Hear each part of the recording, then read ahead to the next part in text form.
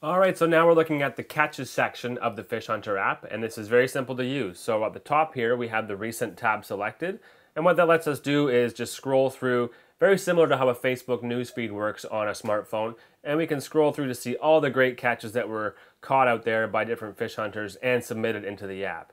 And if you want to like someone's picture, the little heart icon there, you just click on that and give them a quick, simple like.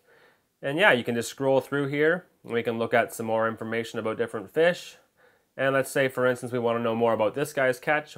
We can just click on his picture there, and we're brought into this screen where we see all the information about that catch that he submitted. So we know that he caught that on a worm, and the weight was 2 pounds. We know it was a sunfish. Now, if we want to know more information about the location of that catch, because he has his location shareable, we click on the map there, and we can see where that was caught. And if we want, we can really zoom in on it there to pinpoint the area. And in an iOS device, we can actually navigate to this location by clicking on this tab. And it tells us that it was 2,000 miles away. And yeah, so for me, that's quite a long ways away, but it's a great way to see all the different areas where fish were caught and how to get there. Okay, so now we're going to show you how to submit your own catch into the Fishhunter app, and it's very simple. Across the bottom here, at the bottom right-hand corner, you'll see catch. You just tap on this icon, and your location will automatically be brought up for you.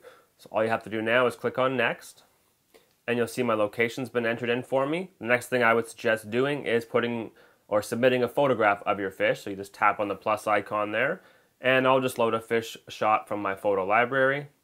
And down here I have my Fishhunter shots, and we'll load up a picture of one of my largemouth bass catches recently. So now my picture's in there, I have my location. Now we can add some more information about that catch. So I'll go into species and just click on species. And that was a largemouth bass. We see that right there, and you can scroll through for all the different species or just type it in the search bar at the top.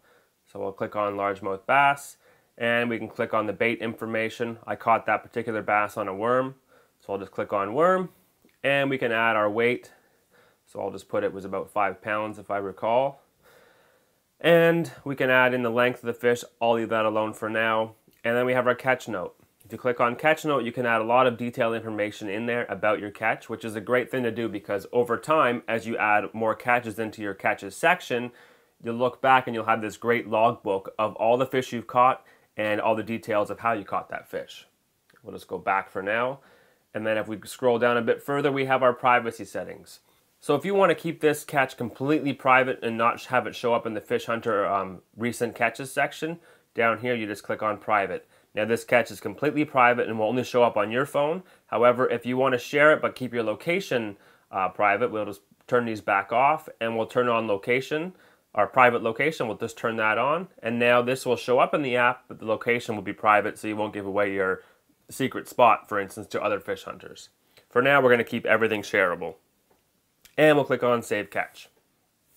Okay, so now we'll just drag down here on the recent catches section to refresh it. We'll just scroll up and you can see that my largemouth bass catch is now in there. And if we click on that, we can see my location is in there. And we can go back and here's all the information about my catch. Now as well, if you want to share this picture into different social media outlets, you can just click on the share button here and you can share that to Twitter, Facebook, or email. So for instance, for now, I'll just share this on Facebook. Tap on Facebook, and simple as that, all my Facebook friends can see my big largemouth bass catch. Okay, and now we'll look at the My Catches section of the app. So we'll just click on My Catches here.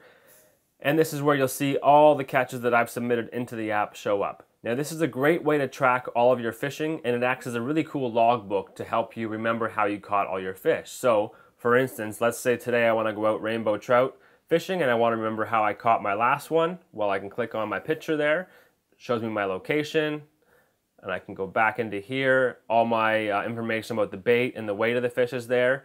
And then going back to when I talked about the catch notes, why that was so important is because now I have all my notes that I entered in about that rainbow trout catch, and I can review that, which will in turn help me to catch another rainbow trout today. And if you want to click on the picture, you can see your picture again, and we'll just leave there for now, and we'll go back. Now one last thing is if you want to re-edit some of the information about one of your catches, it's very simple. You just click on the picture of the fish there, and the top right hand corner you'll see an arrow. You click on the arrow and you can do some more editing to your fish. And if you want, you can even delete that catch from the app by clicking delete at the bottom. It'll ask if you want to. For now, we're going to say no, but that's how you would delete a catch from the app. And that is a very simple overview of the My Catches section of the Fishhunter app.